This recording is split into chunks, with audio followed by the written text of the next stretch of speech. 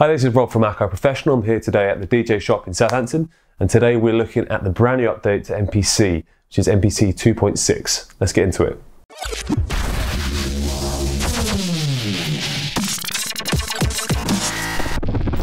This update brings a selection of new features, including step and grid automation, Ableton Live set export, submixes, and a lot more workflow enhancements. To start with, let's look at the step automation. Here I've got a beat set up with a synth.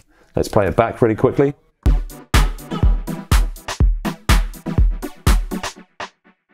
If I wanted to automate that sound, I can do it via two ways, the step automation or the grid automation.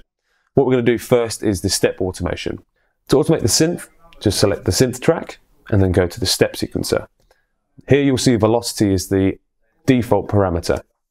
Select it and then go to add new, and you can see here that I've got the track and the program.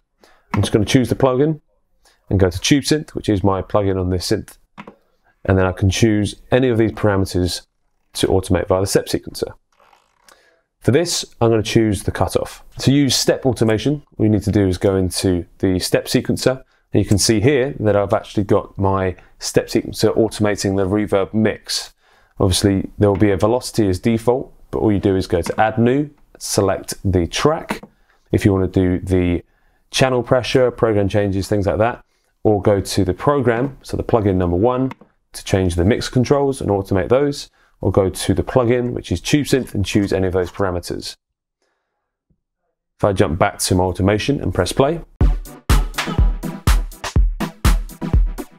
you can see that that is playing back my automation in steps.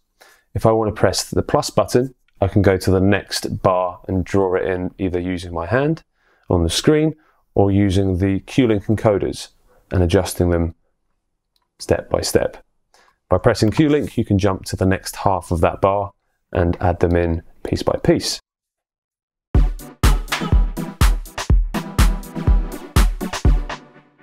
see this on the grid view, press menu, and as you can see here from the newly designed touch user interface, I can choose grid view. And here I can see the chords for that progression, but I've also got velocity. If I touch on velocity and select it, you can see my parameters.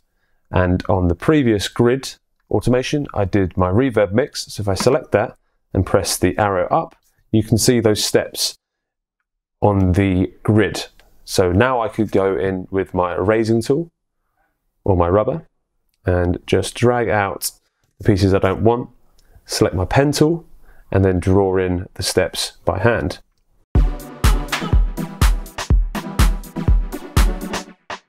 If I wanted to use the grid or the step mode to automate effects, all you do is simply go to your main screen, make sure there is a plugin on that channel. So for this, I'm going to add a filter.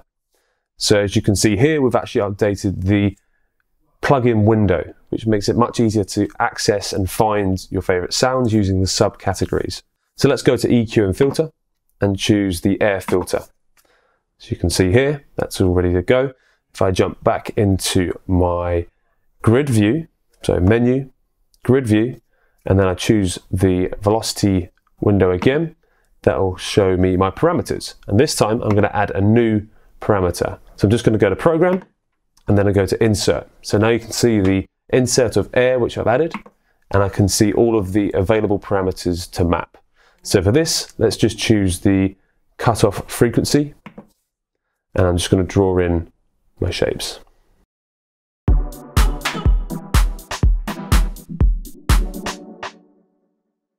There is also ability in the step mode to use the presets. So if I jump back into my step sequencer and I'm on my reverb, I can actually press presets, and this will give me a preset automation shape. So if I press this, you can see that it's given me a steep curve without me having to draw it.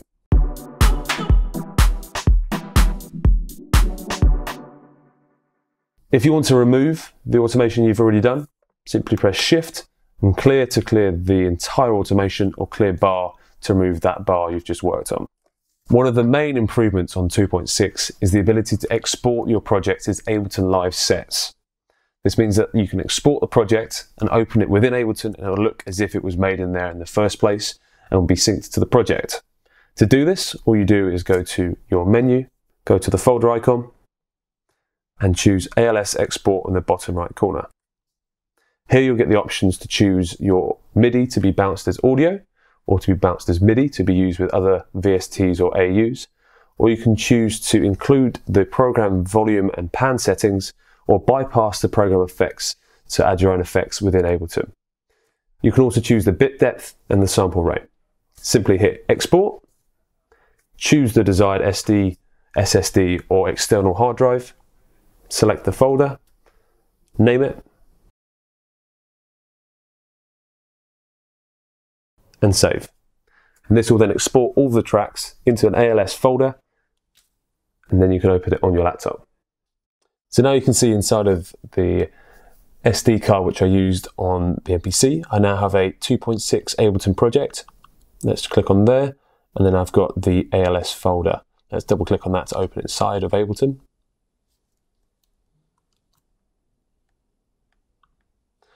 Now you can see all of the tracks laid out on their own separate channel. And if I press play,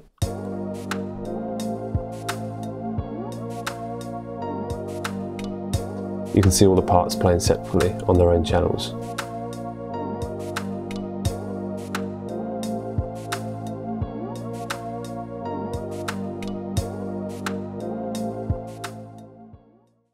.6 brings 8 submixes to the channel mixer. To access this, press Menu, Channel Mixer, select the top corner where it says Mixer, and choose Submixes. So this allows you to have 8 submixes where you can route your audio and effects. To add an effect, simply select your submix, go to Inserts, and then choose from the Effects browser, and then that is on the submix. And then you can just route your tracks to that submix to be affected. There is also a huge amount of workflow enhancements on MPC 2.6. You can now quantize all tracks. In the grid window, simply hold Shift and TC, and you can now see at the bottom there is an all tracks quantization. In addition to the improved touch user interface, we've updated some of the inserts, including the vintage effects. As you can see here, the MPC 3000 has its own Vintage FX touch user interface. We've also tweaked the sampler. Now when you record a sample, there's a pop-up window which allows you to edit the sample straight from the sample record. That was a really quick overview of the brand new features on MPC 2.6. If you've got any more questions, don't hesitate to get in touch with the guys at the DJ shop. If you liked it, hit that like button. If you want to see more content like this, please subscribe. Thanks for watching.